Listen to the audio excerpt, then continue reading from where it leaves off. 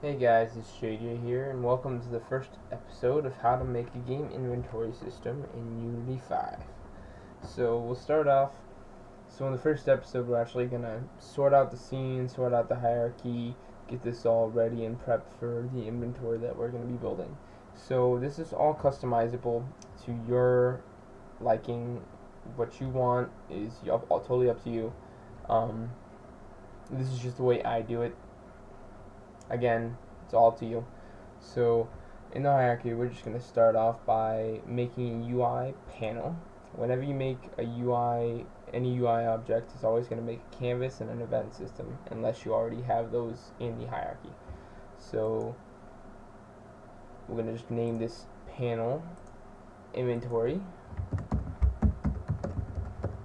Okay, and just make sure you click enter to save the rename. So I'm just going to make a new UI panel. This is going to be called the slots. And this actually is just a placeholder basically for the individual slots. And so now in this one, we're actually going to make another panel. And this, we're just going to rename slot space 0, just like that. Because when you duplicate them, when you make new ones, here I'll just show you. So if you click Control D, it'll always make slot and then add a number. See if this was renamed slot, just slot like this, and then I duplicate it. Oh, I need to enter. There we go. And then I duplicate it. Delete these. See if I duplicate it now, it's gonna make 1, slot 1. So I just make it to make it look better. Instead of having slot and then slot 1 to all the way to 20 or however many you want, I just like to do it this way. Okay, we'll just delete this. Okay, so now in slot, actually first we'll just organize this. So inventory, in the scene, we're just gonna come over. I'm gonna actually the inventory can stay the same. That's all right.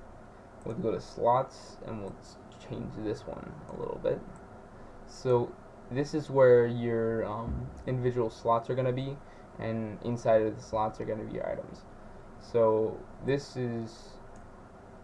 looks pretty good to me. There you go. And now inside this is slot 0. So this, okay, so when we get to slot 0, we're gonna actually come over here, hit the anchors button, and if you look in the min Y, we're gonna change it to 1, and then the max X, we're gonna change that to 0. That'll just bring up the width and the height.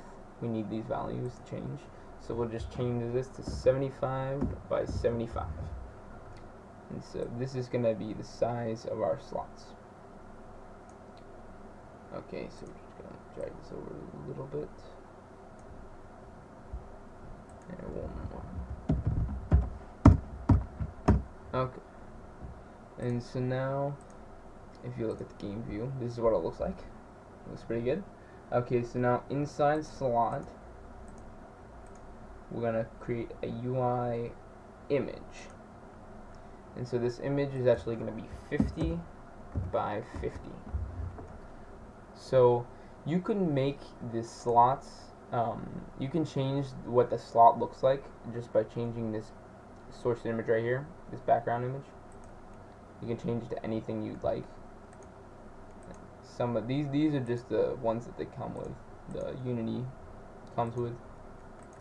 So I just use background for now. And so for your image, you're just going to change this image to item, rename it to item.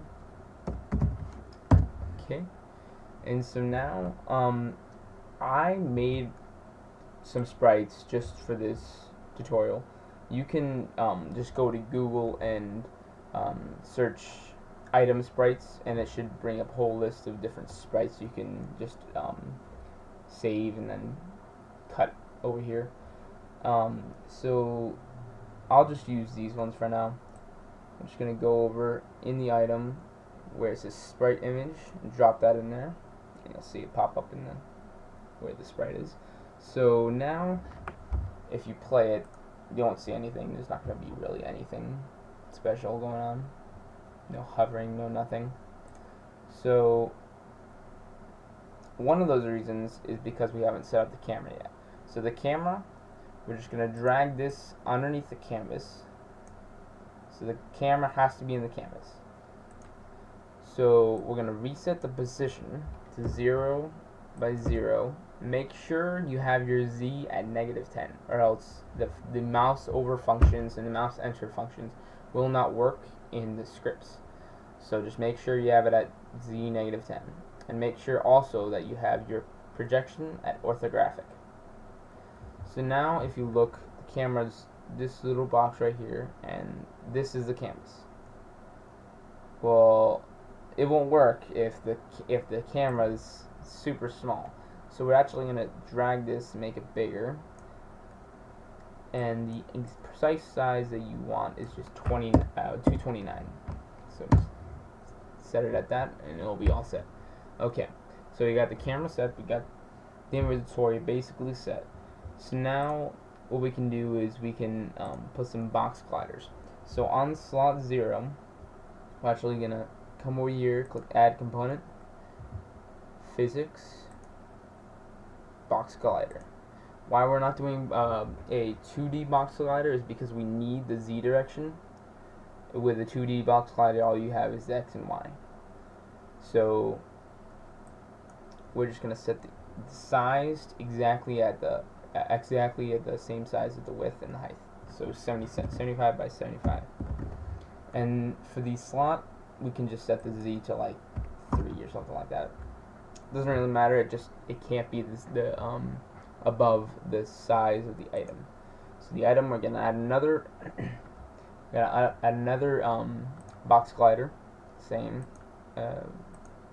non-2D, and then this is gonna be 50 by 50, and this we're just gonna set to 10 because we need to be able to grab the item without having to collide with both the slot and the item at the same time.